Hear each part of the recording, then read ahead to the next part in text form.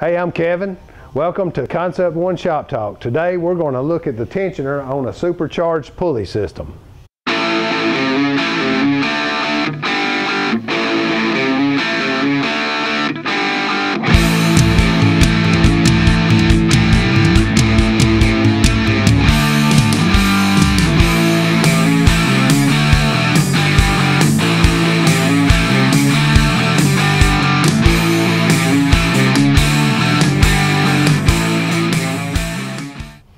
Okay, so the first thing we're going to do is remove the belt off the engine, and then we're going to mark this tensioner. What we're trying to do is figure out and evaluate the travel of the tensioner. When we put the tensioner, put the belt on there, if the tensioner is too loose, then there's a good possibility that the tensioner will over travel, which will bottom out and lose tension on the belt. So we're going to show you how to mark this thing. Okay, so what we do is let the tensioner say there's no tension on the tensioner. It's all the way up. We're going to put a mark right, you can use any kind of edge or whatever you can find. There's a casting mark right there in the middle. So I'm going to mark that casting mark on the part that moves. Then I'm going to mark it also on the other side that stays fixed. So now when we pull on the tensioner, let's pull it all the way down. I can mark at the top. So what you're seeing there is you can tell how much that's moving. So for the tensioner to move that much, that means that belt is stretching probably an inch to an inch and a half. There's a lot of load on these belts that people don't realize.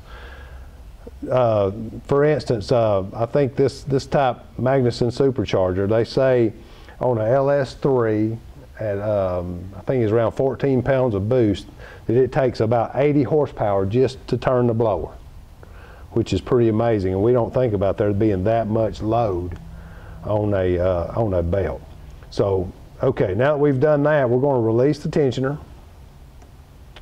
and we will put a new belt on. And what we're going to do is, what we figured out is we need this belt to be actually hard to get on. I'm going to show you where to put it on and kind of what we're looking for. So if obviously if you look between the two, 50% of it's going to be right in the middle, right? So we need, really what we found is about 60-40. So to be able to get a belt on it, that thing's going to come back to about 40, and we need 60% travel to even be close to what we need. Okay, we're going to install the belt. What I'm going to show you is where to put these belts on. The last thing, they're pretty hard. They have to be tight, otherwise we are definitely going to have some slipping problems. Okay, now as you can see, with the tensioner all the way up, that thing's got to go a long way. This is probably a two-man job, by the way, and slide it on this upper idler last. If you try to slip it over these, see it's smooth.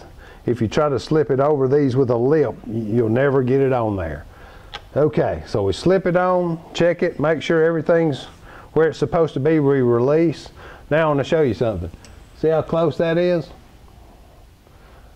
If you can just see how much this belt will pull when we pull on this thing by hand. And notice that if a lot of times people call and say, well, my belt's hitting my tensioner.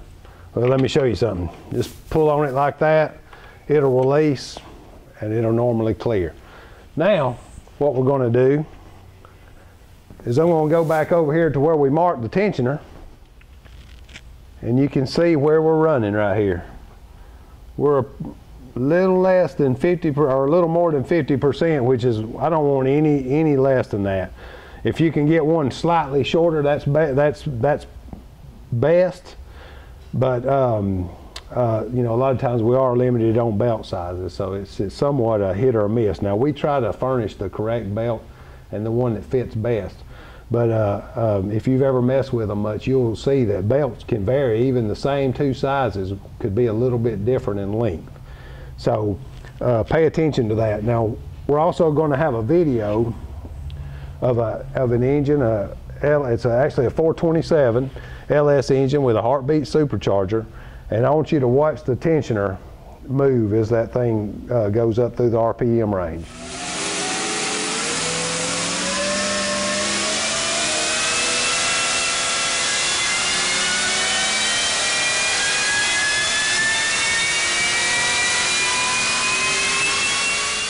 Thanks for watching Concept One Shop Talk. We'll see you next time.